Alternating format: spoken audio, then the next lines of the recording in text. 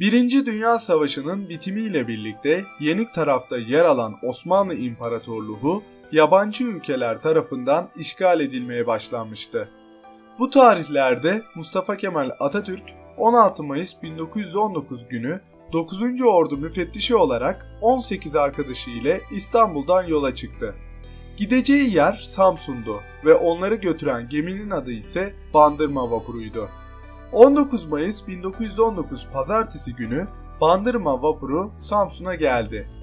Bu tarihle birlikte Türklerin Anadolu'daki direnişi ve Kurtuluş Savaşı resmen başlamış oldu. Kurtuluş Savaşı sona erdiğinde Türkiye Cumhuriyeti kuruldu ve bağımsızlığını ilan etti. Bu videoda Türkiye tarihinde önemli bir yere sahip olan ve Kurtuluş Savaşı'nın başlama noktası olan Bandırma Vapuru'nu anlatacağım. Bandırma Vapuru'nu ve hikayesini anlatmaya başlamadan önce kanalıma abone olarak ve bildirimleri açarak bu ve benzeri videolara herkesten önce ulaşabilirsiniz. Ayrıca izlediğiniz video hoşunuza giderse beğenebilir, görüş ve düşüncelerinizi paylaşabilirsiniz. İyi seyirler. Samsun dendiği zaman aklımıza ilk gelen şeylerden biri hiç şüphesiz Atatürk'ün Samsun'a ayak basışı ve Bandırma Vapuru gelecektir. Bandırma Vapuru 1878 yılında İskoçya'da yolcu ve yük gemisi olarak inşa edilmiştir. Geminin uzunluğu 48 metre, genişliği 6 metre, baca yüksekliği 6 metredir. Geminin ilk sahibi Dussey & Robinson şirketidir. Şirket gemiyi Toro Caderto adı altında 5 yıl çalıştırmıştır. Gemi 1883 yılında Yunanistan'da H.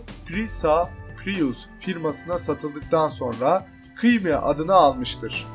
1890 yılında başka bir Yunanistan firmasına satılmıştır. Sonrasında Kere adı ile İstanbul Ramo Derasimo firmasına satılarak İstanbul limanına kaydedilmiştir. 1894 yılında gemiye Türk bayrağı çekilerek adı Kere'den Bandırma olarak değiştirilmiştir. 1883-1910 yılları arasında kuru yük gemisi olarak görev yapmıştır. 28 Ekim 1910 tarihinde adı Bandırma olan gemi Bandırma olarak değiştirilerek posta vapuru haline getirilmiştir. Bandırma Vapuru bu tarihten sonra görev dışı kalacağı güne kadar posta vapuru olarak görev yapmıştır. Bandırma Vapuru 2 defa batma tehlikesi geçirmiştir.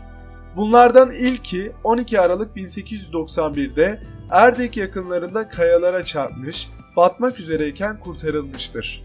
İkincisi ise 1915 Mart'ında Silivri açıklarında bir İngiliz denizaltısından torpil yemiş ve gene kurtarılmıştır. Birinci Dünya Savaşı'nın bitiminden sonra 1919 yılında Atatürk Samsun'a gitmek için Bandırma Vapuru'na binmiştir. Böylece o güne kadar sıradan bir gemi olan Bandırma Vapuru, tarihin unutulmaz gemileri arasına girmeyi başarmıştır. Türkiye'nin tarihinde önemli bir yere sahip olmuştur. Bandırma Vapuru Atatürk'ü Samsun'a getirdikten sonra posta vapuru olarak görevine devam etmiştir. Uzun yıllar kullanılan gemi artık yaşlanmış ve eskimiştir. Bandırma Vapuru 1925'te arızalandı. Tamir edilemeyince servis dışı kaldı. Bozmacı İlhami Söker isimli Türk armatöre satıldı. Aynı armatör tarafından 4 ay içinde Haliç'te hurda olarak parçalandı. Böylece tarihin unutulmaz gemilerinden biri olan Bandırma Vapuru sadece hafızalarda kaldı.